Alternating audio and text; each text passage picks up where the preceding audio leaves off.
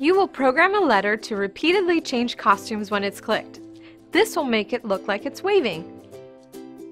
Part of creating a fun animation is designing letters to have different looks or perform different actions.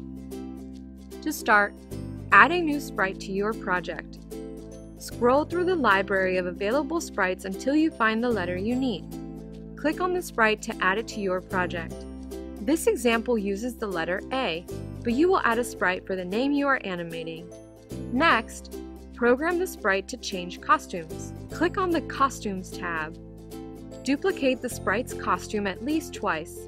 To duplicate a costume, right-click it and choose Duplicate.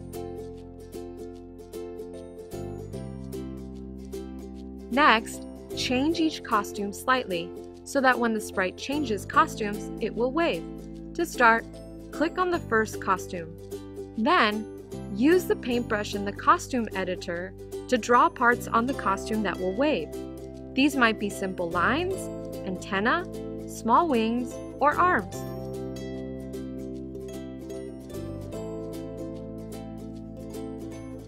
Click on the second costume. Select the paintbrush and draw the same parts on this costume as well. This time, draw them further apart, as they would look when the sprite is waving. On the third costume, follow the same steps to draw the arms, wings, or antenna closer together as they would look when the letter is finishing its wave movement. Make your sprite look however you like. Return to the Code tab. Click the Looks menu. Click, hold, and drag out a Next Costume block. Click the block a few times to see what it does. The letter cycles through the costumes you created. It looks like it's waving. To make the letter wave, though, you have to keep clicking the block.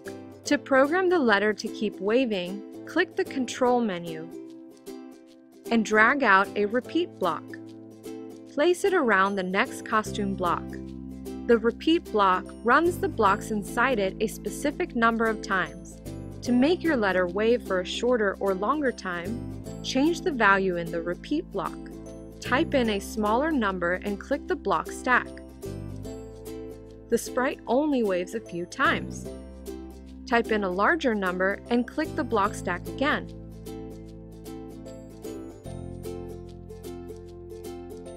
The sprite waves for longer. Try out different values in the repeat block until you like the effect.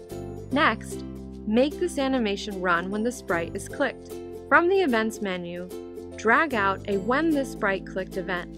Attach it to the top of your block stack. Click the sprite. The letter waves at you when you click it. Now it's your turn. Add a new sprite to your project. Go to the Costumes tab and duplicate the sprite's costume at least twice. Draw on the sprite's costumes to create a waving animation. Add a Next Costume block. Add a Repeat block and change the value. Add a When this sprite clicked event. Once you finish these steps, return to this page to select another video.